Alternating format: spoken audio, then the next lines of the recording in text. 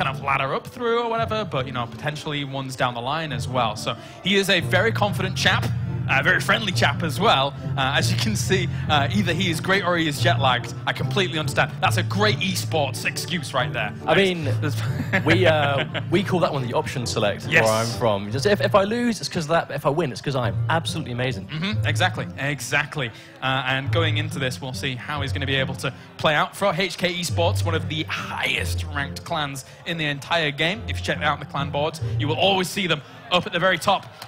Players from all over the world have flown in here to play this tournament, and we're getting into it. Hog Rider already on the way for Derek to try and do some damage. He's going to get at least one hit onto it. He's got a slight life lead right now. These minions, I can't imagine by themselves, going to do too much. We see the Ice Spears are deployed to really do a good job of just sort of slowing them down. But the life lead is still very much going to Derek. But I mean, a little bit of life, not really being too much moving forward into the game. But he does manage to deploy himself an elixir pump, going to give himself a little bit of an advantage. Hopefully, if he can avoid some pushes for quite a while.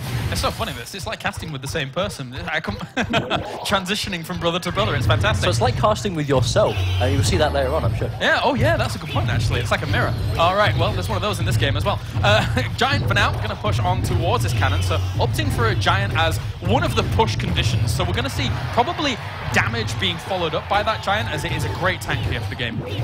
I mean, that really is how you build yourself a core push. It's a really sort of standard push you see a lot, is high health target supported by the range to really support them and get them in. But then you've got things like the Hog Rider, who's just very aggressive pushing power. Does he even have the AoE? Okay, so the arrow's going to come in there. But that got a lot of damage done. The commitment to the arrows was a little bit late there for Derek, unfortunately, and that was quite a bit of damage done to his right tower. But let's have a look at Derek's deck right now. He hasn't got a lot of beef, but he has the aggression in the Hog Rider, but a lot of cheap units right here. We've got both kind of goblins right now. Has the arrow to deal with that sort of tactic away at the moment, but it's very cheap units. So when we go down to this last sort of 20 or so seconds and we get that double elixir, I expect we're going to see Derek's deck just explode. Good reaction to Hog Rider in the end. The Barbarians should be able to chew through him. And then, once again, they're well positioned now for the Giant to be able to push forward. And Hog Rider comes out as well. So a big push coming out from Jason here to try and break through. But look at the commitment everywhere. This arc being created by Derek to try and greet it. Now, the thing is, work, though. Derek's defense is scattered right now. They were all going for different things, so the Giant did manage to, while taking a lot of damage, did quite cleanly manage to run through and punch the right tower a bunch, getting it down to 400 health. And as we're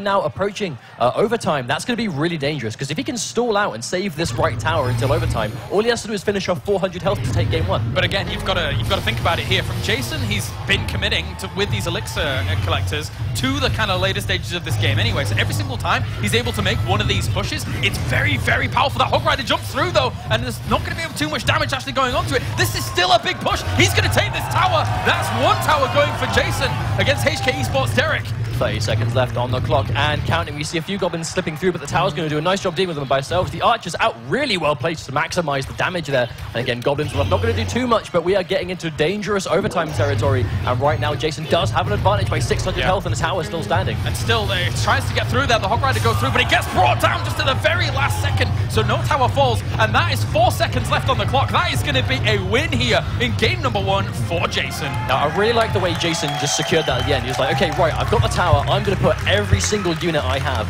on the offense right now. So if he tries to counter push, my minions and my units are just going to completely soak up all this damage. One thing he's getting out of those elixir collectors that early on, you could see it was exactly the same push crafted twice with Giant, what else do we have behind it? Goblins, even the Hog Rider to kind of jump in as well. Overall, the unit composition that he brings in each of those pushes is extremely hard to deal with unless you have maybe arrows and some extra oomph to actually bring down the Giant during all of that. So very difficult to deal with that composition. I'm just really liking the variety in decks we're seeing right now. A lot, obviously beforehand we saw the Mortar deck, so very building heavy, very spell heavy, especially in set 1, which was a crazy set to start things off. Again, a lot of spells, a lot of tactical building placement, but this is straight up units for the most part. We are seeing the odd arrows here and there, but for the most part it's basically just units and hard pushing that's doing most of the damage in this set so far. So Derek is down a game right now.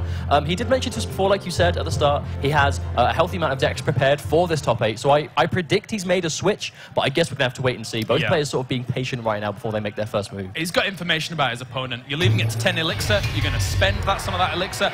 Pekka is already the choice here for Derek. to move down the right-hand side against the Elixir Collector up at the top. Now, this is an immediate change. We see the use of the P.E.K.K.A. as a first card as well. Okay, this is a change in my deck. I have a P.E.K.K.A. now. We can see Jason retaliating with a Giant in the left to maybe try and not force too much of a push in the right by Derek. Just trying to force him away, because the Giant, wow, manages to cleanly get through. Look at this. I mean, he's not committing anything to the left because he knows he's going to have to spend something to deal with the P.E.K.K.A. But Loon coming in as well here. This could be a lot of danger. And the Rage going down. Oh, that's a big commitment there to that tower. Is he going to take it? Yes, he does. The balloon gets through. Big damage. That was incredible. That was seconds. That tower was dust after mere seconds. At the same time, though, look how much the Giant did on the other side. I mean, it killed the tower as well, so it's 1 for 1. It's a big commitment, throwing down Rage on the aggressive, because if you do, then, you know, you could lose things on the defensive, having spent so much into that. Have you ever heard the phrase, the gentle giant? That's not a gentle giant. Jason's giant is aggressive, but we can see Derek, almost his entire deck, I think his entire deck is completely different. Every single card is different than what we saw last time. Yeah, it's cool to see here with Witch implemented in as well. Hog Rider on the left-hand side now, whilst the P.E.K.K.A. is being kind of distracted and freeze to deal with the Hog Rider, since he didn't have anything else to put down. Wow, and the Hog Rider is just completely dealt with. I think that might be another adjustment, is Derek just using the freeze on the Hog Rider. We saw this used earlier on, but a big push on the right by Jason. Not sure if the Giant's going to go down or if he's going to get some damage off. The Skeletons are deployed, but the Minions are going to keep the Elixir Pump busy as well. Yeah, that was not too bad, actually. I mean, he cleaned up with the arrows, but he's probably going to end up losing that tower eventually. That's so much damage actually going onto it. The Minion Horde was not down with 10 health. Wow. 10 health remaining on that tower. What do you do if you're Jason in the situation? Do you leave that tower alive until overtime, or do you just take it out now to get the positioning advantage to be able to spawn things further up? Set up defensively, try and deal with this Rage, and if he can deal with this Rage from here on out, you can arrow it. It doesn't matter, but he's frozen some of that. That balloon is on top of that tower. Not much more. He's actually just going to go straight for the big push, and I don't think he can't save that tower. Oh, that was expensive, but Derek, this is so many units coming in. The big crown tower is taking so much damage, and this might be game 2. That looks like that is it. And each time, there you go, GG. Jason will take game number 2. Each time the Rage comes in, you see it goes trade for trade. When you commit to something like that on the aggressive, you don't have enough Elixir to deal with the follow-up push, because in this game you have a defender's advantage. But it all boils down to Elixir management as well. I mean, as soon as you commit hard on one lane, the opponent has a choice to make. Do I use my Elixir to counter this push, or do I make something work in the other lane that he might not be ready for because he's just spent all of his Elixir? Yeah. It's a very kind of, I want to say, an all-in and aggressive style that we see when it comes to that Rage play. Oftentimes you listen to a lot of people and they say, well, actually Rage can be used in a very, very strong defensive stance to go kind of troops for troops, but then because you're attacking 40% faster, moving 40% quicker, you're going to get the better trade, and then you can push onto the other side in terms of Elixir management. But you know, that's by the by. We are going on to game number 3. Now, it's definitely worth pointing out that this could be the potential for yet another upset in this tournament. As we've said before, Derek is a consistent top leaderboard player in the game's actual live client. And Jason, as he said himself, he just turned up because he loves the game, he just wants to play. And here he is, one game away from taking home, you know, debatably one of the best players in the world at Clash Royale. A 3-0, not even 3-1, 3-2, 3-0 right now, maybe. You've seen that Hog Rider coming out from Jason already. Gets on towards that cannon, which will hold it off quite nicely. Ice Wizard being deployed by Derek as well. And between them on live, there's like 1,000 trophies difference. 4,000 against 3,100 or so. And especially when you get to higher levels of trophies, that 1,000 makes a bigger difference than it might appear. Yeah. Here, though, on a level playing field with all cards same level, commons 8, rare 6, epics 3, legendaries 1.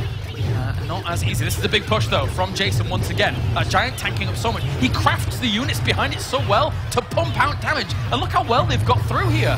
Oh, my word. Already down to 400 health and lowering. 160, 118, 72. Wow! I'm going to be copying this comp when I go home. Oh, my God. Jason with this Giant Goblins, Archers and Hog Rider comp. Even the Barbarians were in that one, actually, compared to the Hog Rider. Now, that was incredible, because right now, this is like, Jason's been using the same deck the entire time, and Derek, every single game, has tried to change, and it's just not working. Jason's just too much right now. Yeah, it's very, very difficult to deal with. Hog Rider on the way. Giant thrown down in the middle as well. This is going to be the distraction here for maybe the Hog Rider to do something, because realistically, what do you deal with? Do you deal with the Giant that's going to do some damage, or do you do the Hog Rider here? Likewise, He took so much damage on his towers from that. It's just the benefit of taking a tower so early. You get the luxury of really being able to play on the back foot if you want to, but then any aggression further that point is going to be so much more dangerous when you know I'm winning right now. Yeah. I am 2 games up and I've taken a tower. I don't have to commit, but you do. You have to do something. I'm absolutely loving Jason's deck. He hasn't had to switch up, and look at this. I mean, for good reason. Arrows are going to go down. They don't do too much. The Barbarians will kill that Hog Rider. And the Hog Rider on the other side is actually getting a bit more damage done with the giant goblins, a spear at goblins as well as barbarians. This is just incredible play from Jason right now. I mean, really splitting off his just constant loads of units. And Derek's trying to get something going. If he can take a tower. It's an opportunity, but everything's spread out everywhere. The arrows will take down the minion horde on the left-hand side, but other than that, look at the damage. It's all very separated up, and there's 20 seconds left on the clock, and I don't think you can push down one of these towers. But even if Derek does manage to, make a miracle happen and take out one of the towers, his tower's down to 250 health, and there's a giant and a Hog Rider. Gonna get it. That Hog Rider is gonna bring home the win. That's the 3-0 from Jason. He advances on to the semi-finals. Brilliant stuff from Jason. I don't think that was the result anyone was expecting, so huge props to Jason. Obviously, props to Derek. Making top 8 out of 200 players is no easy feat, especially when you are coming over from overseas, from Hong Kong to Finland. That's not exactly a quick trip, but Jason will advance as your 3rd semi-finalist today. And you know the funny thing is that we've had Finland versus the world in every single one of these series, and in every